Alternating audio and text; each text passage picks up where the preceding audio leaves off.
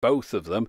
But this one quite a lot larger. We've got a metal base on here. It's a hollow kind of bell type base there. We've got a plastic section down the middle that's coloured silver to blend in, and then metal on the top again. Of course, metal down the front. So I don't know if it's to everyone's liking, the design, but I think it looks pretty neat, especially on a shelf with those large digits. It's something you can read from a massive distance. It's a lot larger than I was expecting. I was thinking it looked a little bit smaller on the pictures, so I'm quite happy with that. Now, that takes one D cell, which just goes in the back of there, so you just slide that in there, and then the hatch goes on there, and you just rotate it into position. So pretty simple to set these things up, of course. Now let's just try and get the time matched on these two. So I'll just spin this one round.